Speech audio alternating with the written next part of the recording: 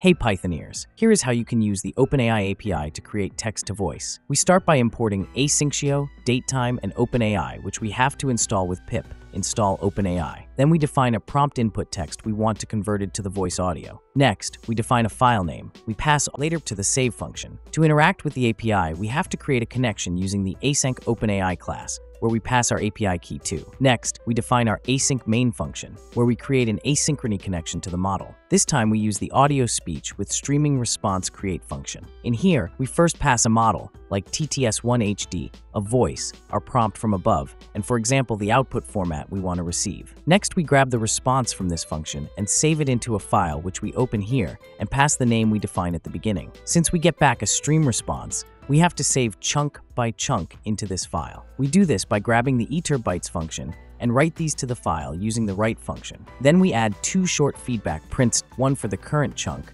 and one when the response stream is done. Then we call this main function with asyncio run. As you see, we get back the a lot of chunks with some bytes. In the root folder, we now have this new file. Let's hear what we got back. If you like this video, don't forget to follow. Nice. If you want to know what params the function takes without crawling the web, just run the help function on it. Here we see the available models, the possible voices, and the output formats, for example. As well, some additional parameters. Test it out, and if you need any help, don't hesitate to ask in the comments. Happy coding, and I will see you in the next one.